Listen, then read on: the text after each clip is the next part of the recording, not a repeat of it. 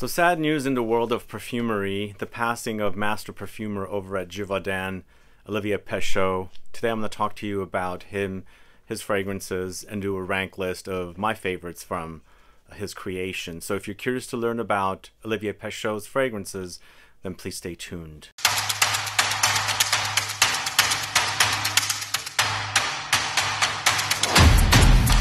Thanks so much for tuning in. This is Sebastian. Yes, Olivier Pesceaux has died at the age of 57. He was a perfumer I discovered for the first time, I believe, in the late part of the 2010s with Diptyque fragrances. And he's created a ton of different Diptyque fragrances.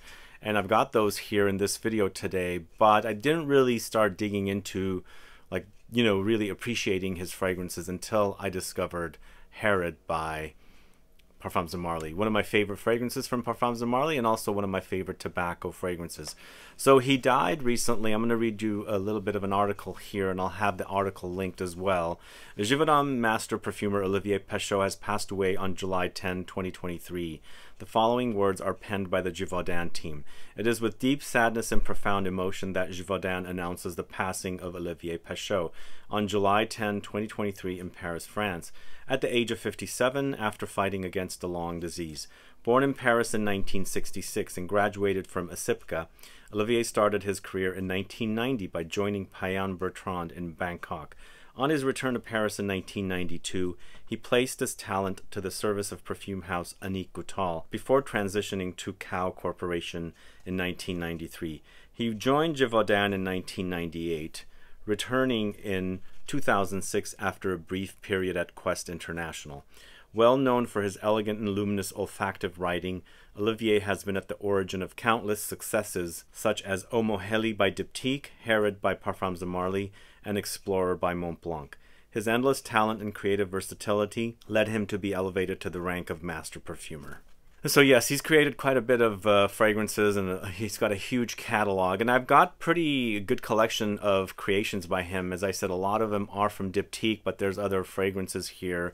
Some of his other well-known fragrances and or well-known brands he's worked for are fragrances for Ex Nihilo with Amber Sky, Midnight Special, and an Oud Attar or oil. Fragrance de Bois Oud Vert Intense, Moschino fragrances such as Toy 2 Bubblegum, Paco Rabanne 1 Million, which is very, very popular. So a large variety of fragrances. His creations will be missed for sure. Yeah, so I discovered his creations for the first time at Diptyque with a fragrance called L'Eau de Neroli, and then also 34 Boulevard Saint Germain. And then Herod was the big fragrance that I started looking up his name, and then of course researched his creations and so forth. So let's go ahead and get started with the ranked list of fragrances from Olivier Pesceaux, with the first fragrance going to Diptyque, and it's L'Eau de Neroli. This one right here, I still have my very first original bottle bought back in 2008 or 2009. This launched in 2008. This is one of two Orange Blossom Neroli focused fragrances from Diptyque. And the bottle has changed now. It no longer is in this bottle. This was a decantable bottle. But to this day, this still smells great. I've kept it in a cool, dark, dry place. It's Neroli citruses with Orange Blossom, Bergamot, Lemon Verbena, Petitgrain, Tarragon. Really, really beautiful fragrance. There's also some Geranium here, some Beeswax, White Musk, and Cedar. So it's fresh and very, very citrusy. Not only have the citruses, the juiciness of the citruses, and also loads of floral touches here as well.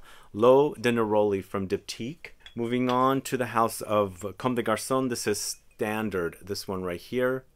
Very interesting, clean fragrance for me, and a typical style of Comme des Garçons fragrances. This is Cedar with Watercress, Fennel, Lemon, Ginger, Musk, Saffron, Tea, and Honeysuckle. For me, there's also the idea of a bit of like smoky, incensey woodiness running throughout this one. Maybe a bit of resinous touch, but it's very clean and very kind of minimalistic as well, and also green with the herbs and aromatics. So Standard from Comme des Garçons is a wonderful offering from that house. If you don't know it, do check it out. This next fragrance is from the house of Diptyque. This is the second fragrance that I learned of this perfumer, Olivier Pesceaux. This is 34 Boulevard Saint Germain. This is the cap right here, which has the name on it. Let's go this way. So there's several different versions of this fragrance. One missing called Homage, which I wish I can get my hands on, which came in this bottle, not the redo. But for me, this one was, they were mentioning how at Diptyque Boutique here, how this is taking a lot of different Diptyque fragrances or ingredients and notes from different Diptyque fragrances and combining it to create this very ambery fragrance with spices and aromatics and resins and things like that. So there's loads of spices like cloves and cinnamon, there's black currant, cardamom, fig leaves, geranium, pink pepper, resins, woods, eucalyptus. It wears very ambery, but it is an eau de toilette, but really great smell. It definitely pays tribute to Diptyque, and that's why they've named it after their address, 34 Boulevard Saint-Germain. I believe that's their flagship store, and that's the address of their first store, I believe, or their flagship store in Paris. But moving on to Parfums de Marly, this is Herod, this one right here. Still to this day, I really enjoy Herod. It's my favorite Parfums de Marly fragrance and one of my favorite tobacco fragrances. I love the vanillic touches and light fruity touches from the Osmanthus here, and there's also spiciness from cinnamon, and of course there's incense, pepper, vetiver, and lavender, so it creates an ambery touch as well. Really great fragrance. It's not beastly fragrance, but it really smells pretty delicious with this fragrance. This is Herod from Parfums de Marly, a great Olivier Pescheux creation, which I still love to this day, just like I discovered it like almost 10 years ago. So next is one of the fragrances that was mentioned in the article I just read. It's Omoheli from Diptyque, a very tropical solar fragrance with Ylang-Ylang, launched in 2013. And also, if you haven't noticed, I'm doing the video ranking with the dates. So the earliest fragrance I spoke about is the first fragrance that I have in the collection, and then the oldest one will be the latest launches. But Omoheli is quite tropical and beautiful, and it's with Ylang-Ylang, pink pepper, ginger, vetiver. There's also some floral notes, and eventually it gets to be a little earthy and also a bit ambery on its dry down. It's quite nice though. It smells great. If you like the idea of a solar floral fragrance, kind of beachy, tropical, definitely try Omoheli from the house of Diptyque. It's quite wonderful, and I recently featured that in a video of solar fragrances. If you haven't caught that video, go catch it. But there are some discontinued fragrances on this list, but I'm highlighting, as I said, this perfumer, Olivier Pescheux, and his creations throughout the years. Some are not discontinued, some are. This next one is discontinued. It's from the house of Armani. This is Mur Imperial, this one right here. This one's really sought after. People really tend to like this one, and I don't know why it's discontinued. Perhaps it wasn't selling, but it has a cult following and things like that.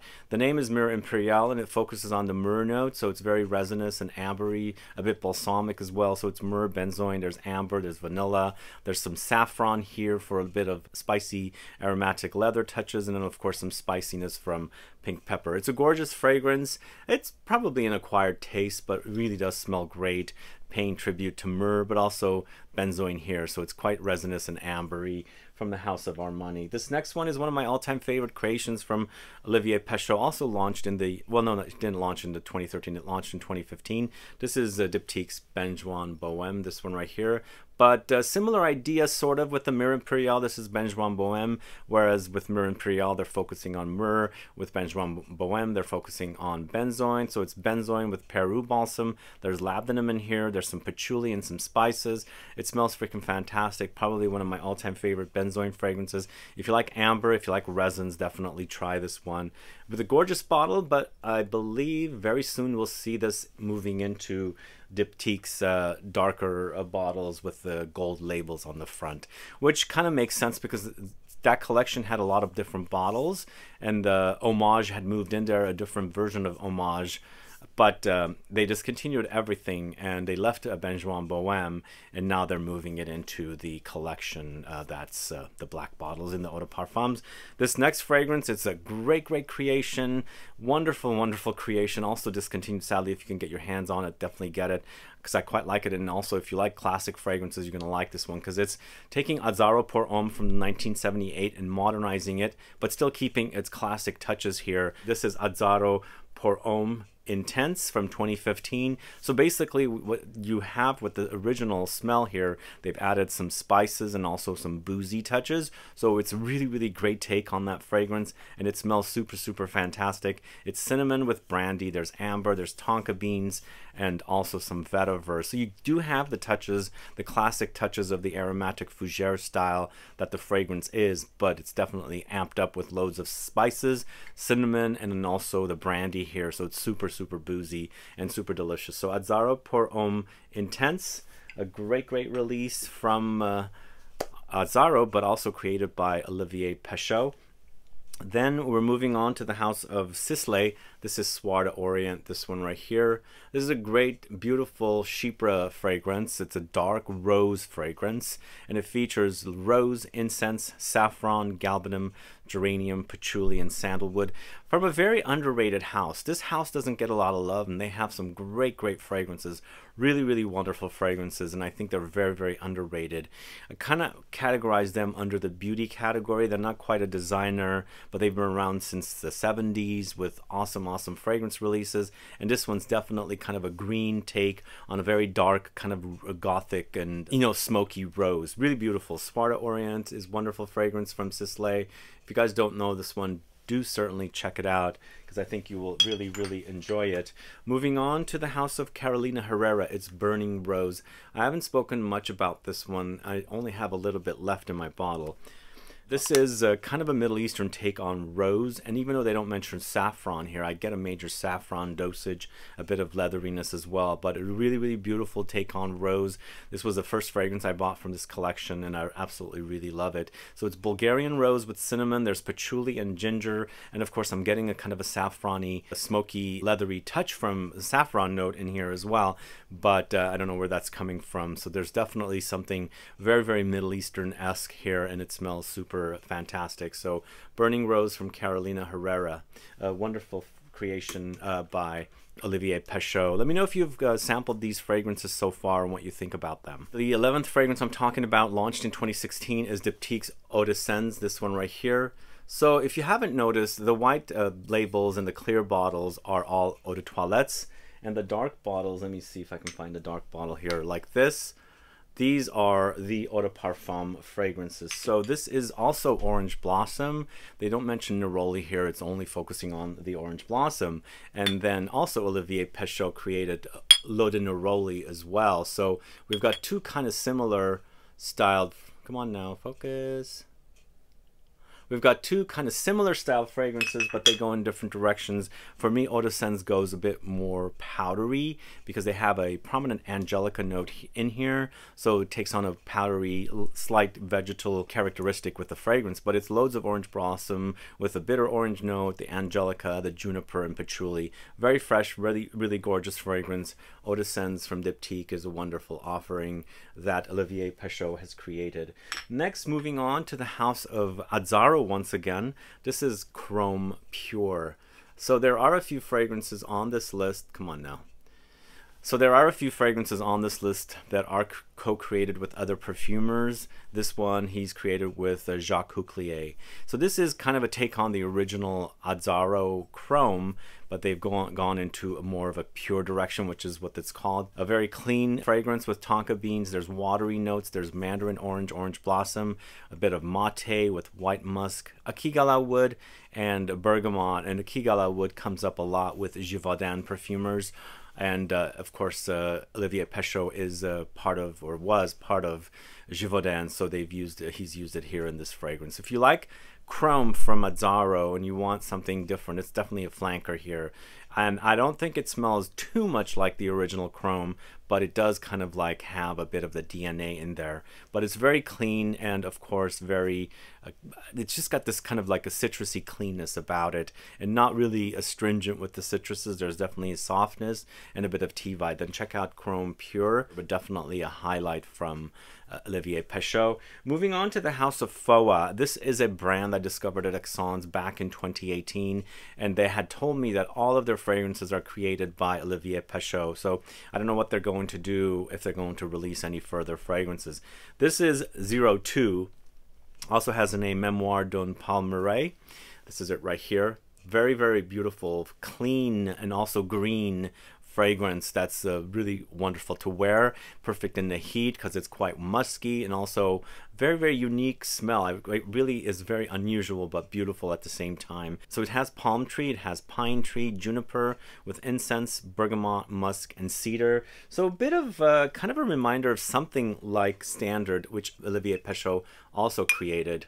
Man, I'm having a hard time focusing here. So there we go. So they're not identical, but if I was to say what kind of style it is, kind of similar to that Comme des Garçons Standard fragrance. But this is a great release, one of the best from this house, and I really love it. It's not an overwhelming fragrance. It's got the subtlety about it, but as a smell, it's super fantastic. So this is 02 from the house of FOA. If you guys know that house, let me know and what you think about it. But moving on to Diptyque, once again, we're going to the first Eau de Parfum fragrance from Diptyque. This is Fleur de Peau, this one right here. This Fleur de Peau also was launched around the same time of the next fragrance by Diptyque. And he created two really, really wonderful fragrances for Diptyque that year. Maybe he's even created the third one, I can't remember. But this is a very musky, ambery, vegetal fragrance that I quite like, but also has loads of powder because it has a very prominent iris note. So it's musk, ambrette seed, iris, ambrotalide, pink pepper. So there's some spice in there, but it smells beautifully and very clean and very, very musky and powdery as well. Fleur de Peau is a great, great release from Diptyque. I quite like that one, but I also really love this next one. This is Tempo from Diptyque, once again created by Olivier Pechot. This is a great, great green take on patchouli.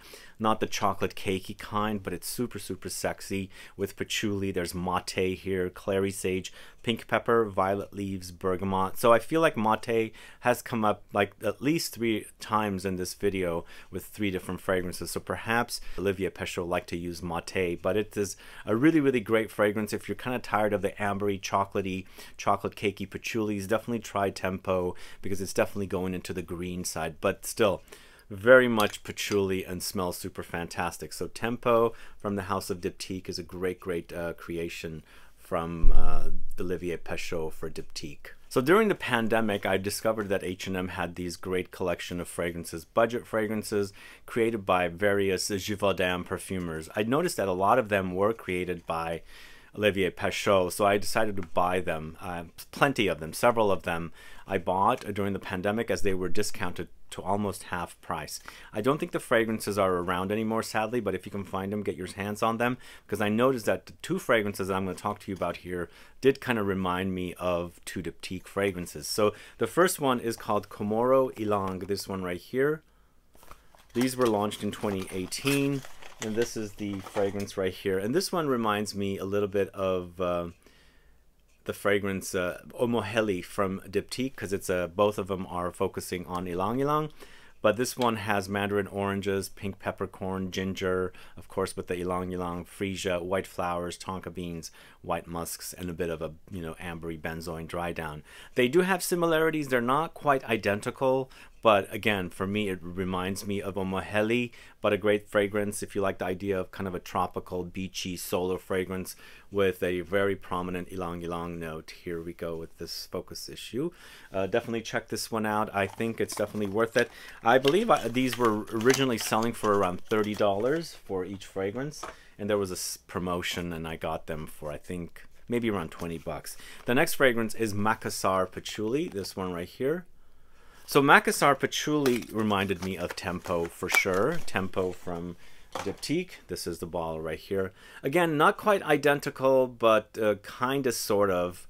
But if you like the idea of patchouli and a budget fragrance, I don't know if you guys got your noses on these. They weren't sold at the stores. They were online specials or something, online exclusives. But a great scent here with the patchouli, with citruses, violet leaves, lavender, violet blossom, jasmine, woods, patchouli, dry amber, and a vanilla. Really, really great fragrance. Definitely wonderful creations, but really did remind me of Olivier Pesceaux's creations for Diptyque. So that's the only thing I kind of don't like about perfumers who kind of copy their own works for other brands. But what are your thoughts about this scenario? Do you like the idea of a perfumer copying his own work for another store? I mean, not store, but a brand, or you know, a retailer or something like that. Let me know your thoughts. But moving on to the next fragrance at number 18.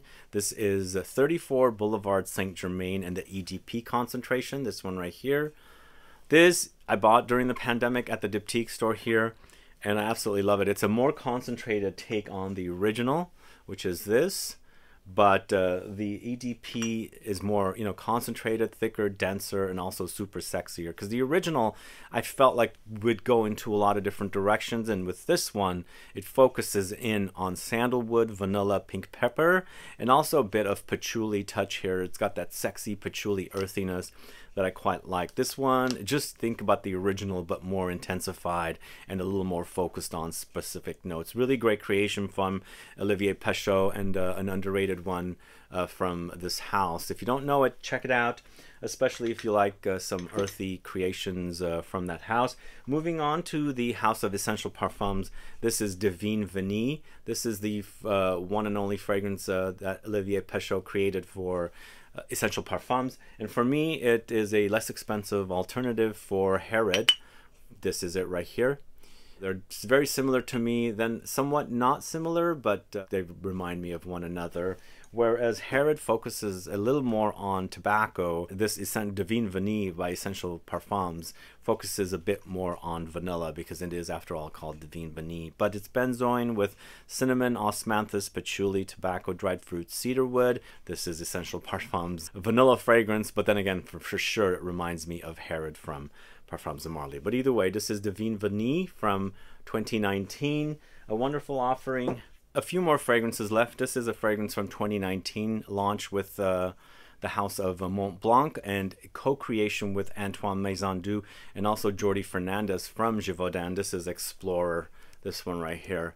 This to me is definitely a fragrance that does remind me of Aventus, and this is Mont Blanc's take on it. And it's very fresh with spices, bergamot, pink pepper, vetiver. There's also leather here with ambroxan. There's that akigala wood, the Givaudan proprietary note, and patchouli and clary sage. If you're looking for a designer take on Aventus, a less expensive take on Aventus, definitely Explorer is the one for you. So check that one out if you haven't. And then finally, we're going to end the list with this Diptyque creation called Eau Capitale, launched at the very end of 2019, early 2020. This came out just before the pandemic, and it's a great take on something that's a chypre fragrance with lots of rose and patchouli and bergamot. And then, of course, it does have that light reminder of Portrait of a Lady, and they're different and at the same time as well. And I quite like this one. It's a beautiful take on a rose, and Diptyque does do a lot of rosy fragrances, and this is one of their greatest, I feel like. Very spicy, very rosy, dry, a bit jammy, and definitely earthy, and a beautiful woody fragrance. So this is Eau Capitale from the House of Diptyque, and a great release from this house. And that's the last fragrance I'm talking about. I know I don't have everything created by Olivier Pesceaux. There's a lot of fragrances out there, and let me know what your thoughts are on these fragrances and what your thoughts are on the passing of this very experienced master perfumer from the House of Givaudan. I shouldn't say the House of Givaudan, it's probably the firm of Givaudan, but definitely a sad day for the world of perfumery, and one of my favorite perfumers. So I'm glad to be able to do this video now, highlighting the creations of Olivier Pesceaux. Let me know what your thoughts are on these fragrances. Are you a fan of any of Olivier Pesceaux's fragrances? Is there a fragrance that's missing out there that I did not mention today? As I said, I don't have every single creation of Olivier Pesceaux's, but this is definitely a great collection, wonderful fragrances that he's created mostly under Givaudan, I believe, where he worked at. But either way, guys, thanks so much for watching today. If you have any questions or comments, please put it down below. Please like this video, please share it, follow me on Instagram and Facebook, and I'll be back with more videos very soon. Have a good one. Goodbye.